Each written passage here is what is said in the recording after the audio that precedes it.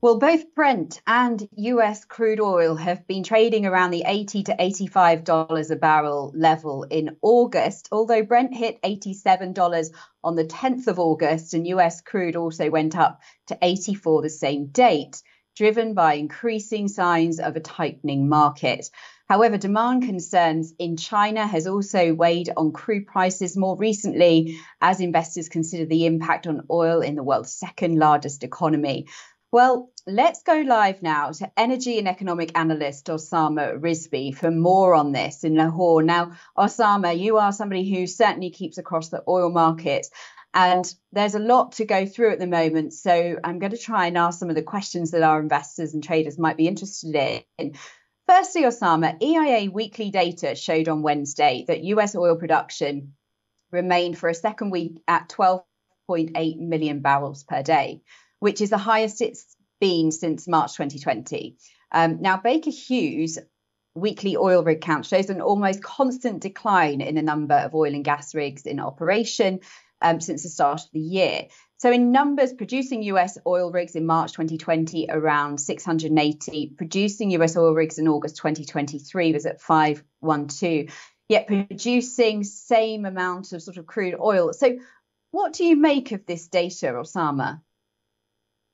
Thank you so much, Angela. I think it's a very interesting question, and you have to look it from a different perspective. So there are 3 or 4 main reasons for this.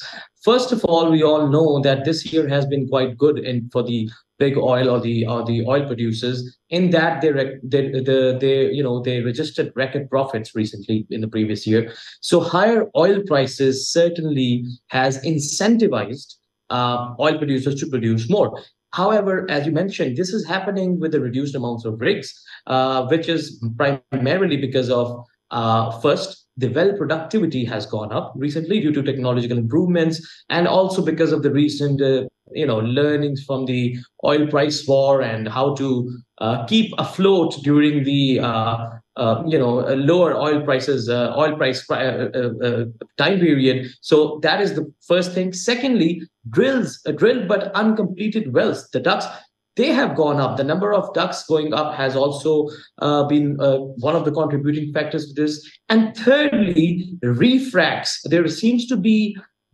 so you know that there is a lot of focus right now on environmental friendly technology and environmental friendly ways, all the while keeping oil supply the same. So refracs comes to the rescue, and the amount of refracs and the oil being recovered from refracs, that has also gone up. So these are the 4 or 5 reasons primarily contributing to the increased or sustained oil supply despite a fall in oil rigs. And Osama, you and I have talked a lot about oil prices in the past. Is it going to hit $90 at times? Is it going to reach 100, go over 100? My thoughts are, obviously we're at this $80 to $85 a barrel level in August, as we were talking about as well. But what's your stance on oil prices in the short and the longer term? Well, Angela, you know that I have remained a bear throughout the start of this year. And I mean, I know there has been some spikes, some extraordinarily swings to the upside in the oil prices. But we saw that despite this recent rally, oil prices failed to break the $90 psychological mark. And now there is this physical market, and then there are paper markets. When you talk about fundamentals, and I'm going to talk about fundamentals for now, you see that all the fundamentals, all the major global economic indicators that are significant contributors to prospective demand increase, they're all down. They're down to extraordinary levels. For instance, Eurozone's PMI is at a 38-month lowest level. Germany is about to enter a second recession. The construction activity in the country is going down. You look at China. Yesterday, Chinese economic figures came out, and the factory output has shrunk for another month. It's been consecutive, I think, 6 or 7 months that this is happening. The official and non-official PMIs are below 50, indicating a contraction. If you look at US, the largest economy in the world, their economic indicators, starting from industrial supply of electricity, to ISM manufacturing, to leading conference boards, leading economic indicator, to inverse, treasury yields, all of these indicators clearly, blatantly point towards a global economic slowdown. Then you have the other markets, which are the paper markets. And in the paper markets, it happens a lot of time that fundamentals are ignored and sentiment reigns supreme. And at times there is this thing called over-representativeness of good news. And that is what I think was happening recently. You had OPEC Plus promising to keep the production cuts. You had, China cutting down its interest rate, quelling the fears of investors, and things like that. That led to the rally. And I wrote that at that point that this rally is not sustainable. I, for now, in the short run to the medium to longer run, remain on my bearish stance. I think there might be a spike due to the hurricanes we are facing right now. However, from the medium to longer term, I think prices will head down. I think if there is a proper recession in the major economies in the world, we might see oil heading to mid 60s before the end of the year, or otherwise in the mid 70s for sure. Wow. Okay. So mid 60s before the end of the year. Okay. So how should investors, Osama, be positioning themselves whilst oil markets remain so volatile?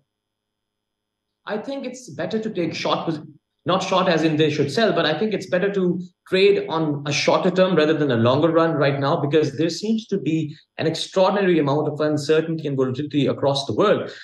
You don't know whether there would be a geopolitical flashpoint that will just take oil prices into the triple digit area, or there would be some news regarding the Chinese economy that would plunge the oil prices back to 60s or 70s. So I think traders should keep a keen eye on the second largest economy of the world, that is China. Continue to follow its indicators. I think they're not looking really good at the moment.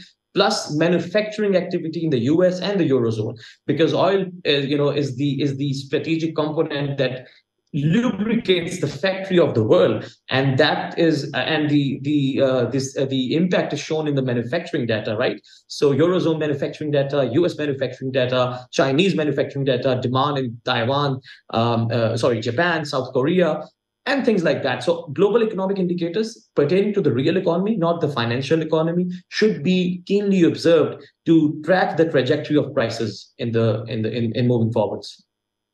Brilliant, Osama. Thank you. Well, you went through fundamentals there. You've gone through as well the economic data to keep across. But just one more question on economic data. Next week, is there anything particular that you're looking out for? There is a bunch of data coming out from the US and Eurozone as well. I for one, do not subscribe to the idea of looking at a particular indicator. As I said, I'll be looking at a whole buffet of indicators, and which will include economic data coming out of the US in terms of inflation, economic data coming out of Eurozone in terms of manufacturing, and some economic data from China, especially regarding their oil imports. Okay, Osama Rizvi, energy analyst and economic analyst as well. Thank you ever so much for your insight. As always a pleasure to speak to you. Thank you very much for joining us on IGTV.